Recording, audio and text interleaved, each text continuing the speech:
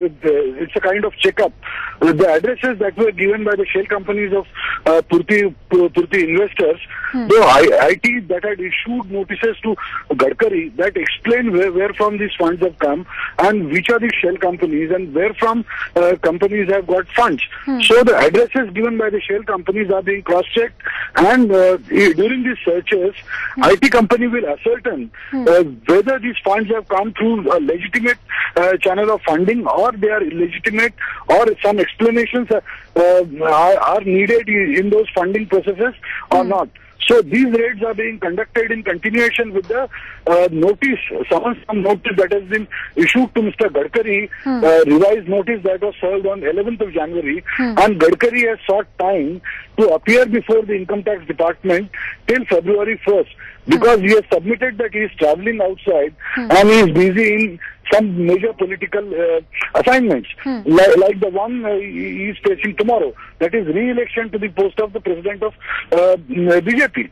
So during the searches, IT department will ascertain whether these addresses are genuine, whether these companies are genuine, whether the fundings that these companies have got from various sources are genuine, and whether or not Gadkari has channelized the funding through shell companies or not. So this is a very crucial kind of search that will be conducted today at 8 to 9 destinations in Mumbai. And after these searches, the Income Tax Department will question Mr. Gadkari when he appears before the Income Tax Department, maybe on 1st of February. Right, and of course the bigger question, Ganesh, is going to be how is this going to affect Gadkari's political career, because RSS has always been firmly backing up Nitin Gadkari to have for a second tenure as the party president. But how is this going to really affect Gadkari's political career? That is something that is going to be we have to really wait and watch, isn't it?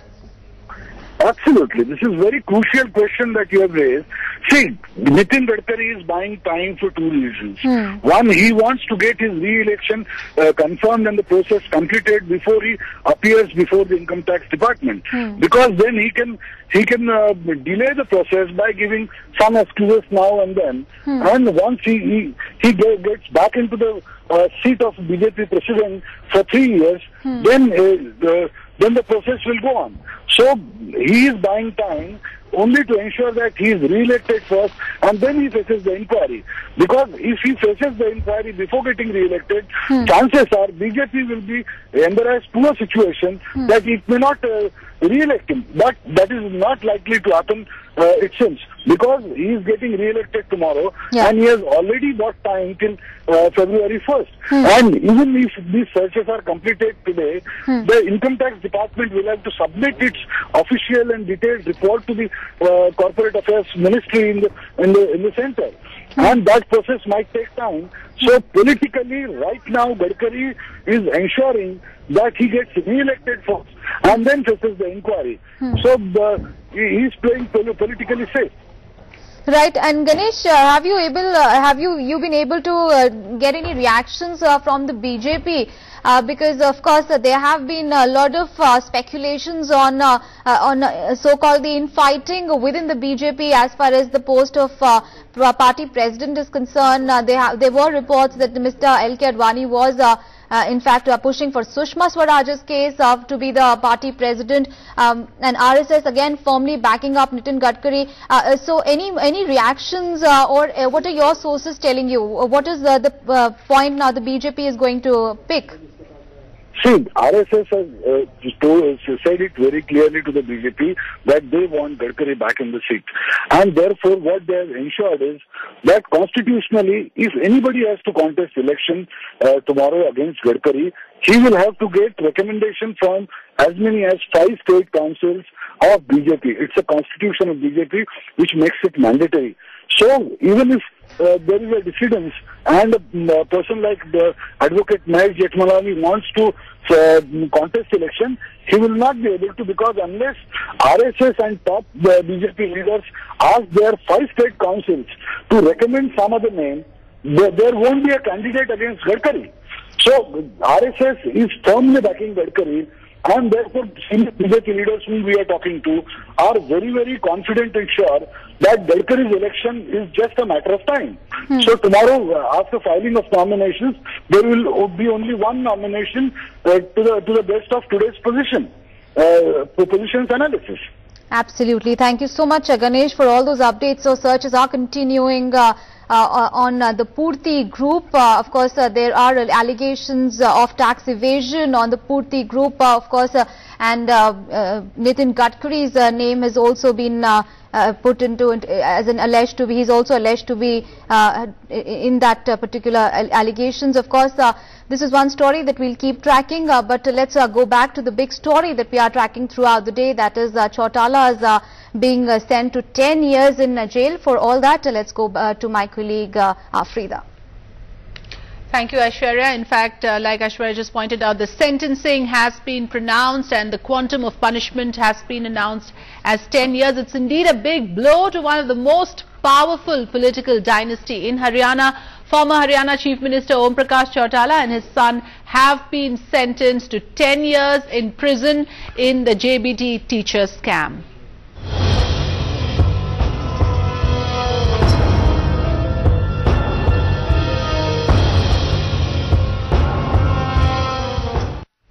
Ahead of the sentencing as well as after the sentence, his supporters literally went on a rampage, throwing crude bombs and stones, leading to police lathi charging and tear gassing the mob. Apart from the Chautalas, the other three main accused were also awarded 10 years in jail in this case.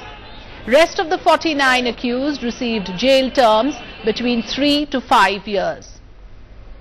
पहले तो मैं court के इस फैसले का स्वागत करूंगा। इससे न्यायपालिका के ऊपर लोगों का विश्वास बढ़ा है और इसका इम्पैक्ट पूरे देश की राजनीति पर पड़ेगा कि इतने बड़े राजनीतिक घराने को अगर सजा 10-10 साल की हो सकती है तो एक छोटा नेता या एक अफसर भ्रष्टाचार करने से पहले बहुत बार सोचेगा। तो मैं समझता हूं शायद चौटाला साहब पहले ऐसे नेता हैं जो करप्शन के केस के अंदर सजा हुई हो। It's I think one of the first few cases where a former chief minister has been given such a heavy punishment in a corruption case. Be a lesson to the politicians and to bureaucrats, and they must learn to work within the framework of law and maintain probity while discharging their public duties. People in here are chaotic situation. People in here are just trying to, post and find a way to go inside the court. You can see the situation here for yourself. Totally unmanaged. These crowds are going wild. As we speak, we don't know yet what action police can take. Police can take action anytime. They are completely armed with their tear gas shells and lathi charges.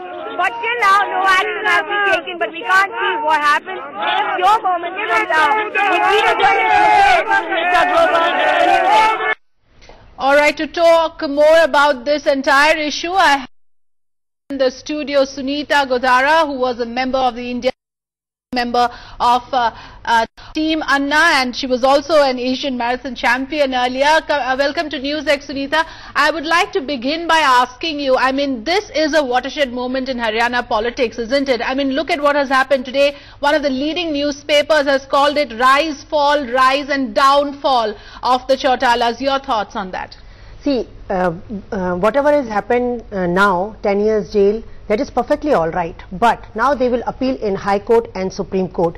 And the cases will take 10 years because there are no fast-track courts. So these VVIPs, any defaulter, no matter whether these two or any other, all VVIPs, defaulters, should go into fast-track courts so that the decisions are taken in a better manner and they are not prolonged. Otherwise, this case will take, and all rich and powerful, influential people never go to jail. They always get bail. So this is going to happen in this case also. So fast-track courts are the answer for these VVIP defaulters. Right. So what you're saying essentially is that it is, in a sense, a vindication of the anti-corruption movement in this country. All this while, there was this public perception that the high and the mighty, the tall politicians in this country are almost beyond the reaches of law. But here we have a conviction. Do you think in that sense it's also a very significant moment? See, this is very significant because now 24/7 media is there. So now things have started. The corrupt VVIPs, especially the big fishes, they are scared. And what has happened in this case, they are the small fries because there are two types of looters. One, those who are looting the individuals, and the other one who are making big deals and making big money out of corruption. So fast track courts are the answer for these type of cases. Right. This is only one of the several scams that we have seen, Sunita. Yeah, let's not forget. There are many big. Yes. In Hindi we say Chindi Chor and Maha Chor. So these are all small fries, and there are big fries. Right, and the charges against him are not just this one particular JBT case, the disproportionate assets case against the Chautalas as well, and we have the Mayavatis of this world, we have so many all other the rulers of this world, right, including the present Chief Minister of Uttar Pradesh, the Yadavs also implicated in disproportionate assets case. But in this particular case, the JBT is the scam in question, for which this kind of a conviction has happened. But do you think the larger issues, the larger corruption cases still remain without reaching its logical conclusion? I do agree with you, because this is only one case. There are so many, bigger the scheme, bigger the scam going on, and the rulers, they are busy looting public and the public money, plus the public assets for their personal gains. Right. So these cases, whether they are political allegations or they are real allegations, they have to go into fast track courts. Otherwise these things will happen, and then they will appeal in High Court, Supreme Court, they will get bail, they will never go jail. So this is not the solution. Solution is fast court. But today we should at least celebrate this moment. The political legacy of somebody like the Chautalas have literally come to an end, because, you know, we know that there is this rule that they cannot now contest elections, which itself is such a huge thing. Wouldn't you think that at least that part we need to acknowledge and say, well, in some sense, at least in this country, we do get justice? See, only in one case, but in these dynasty leaders, there is no justice and equity. All the Baba logs, they get everything on the platter, and they are not real heroes and real public leaders. So they have to perform what country needs out of them. We want good governance, we want good implementation of laws, and they are the people who are making laws, they are the people who are making doing the implementation. And when their corruption is the main thing for them, looting is the main thing. So whenever these people are caught, naturally public will be happy, but not only for one case. It has to be done for all VIP cases. Right. Let's consider this as a good beginning. Then, Sunita, stay with us. Our correspondent Vishal Monga, in fact, spoke to Randeep Surjewala, Parliamentary Affairs Minister in the Haryana Cabinet. Let's listen in. We have Randeep Surjewala with us. Sir, first of all, the reaction. What is the Congress reaction? I think Congress reaction is that of an ordinary Indian, and that is that the law has taken its own course. Judiciary, faith in judiciary stands re-strengthened, and it also proves for the entire political and administrative class that however high you may be, the law is above you. If you trample upon your constitutional oath, if you indulge in corruption and nepotism, if you make government employment a political akhada, then you would be punished. That is what has happened. Sir, quantum is 10 years. Now, it was said that after 3 years, if the quantum is more than 3 years, they will not be able to fight. Do you think it will really benefit the Congress now? Congress does not look at this verdict from the point of benefit or otherwise. To me, as an Indian and as a congressman, the verdict is very simple. It proves that those in public offices need to be very, very careful in their actions. They need to persistently and perpetually think about the last man in the line, and all their policies and actions should be directed towards him. The moment we digress, then sooner or later the law will catch up with you, which has happened to Shri Prakash. So what about the violence that took place outside Rohini Court? Do you think that this could be repeated here in Haryana also? I am very sad as an Indian and as a young person with the violence that took place in Rohini. courts are not political akhadas. You cannot bring thousands of workers there and browbeat the judge or the judiciary or subvert the entire judicial process.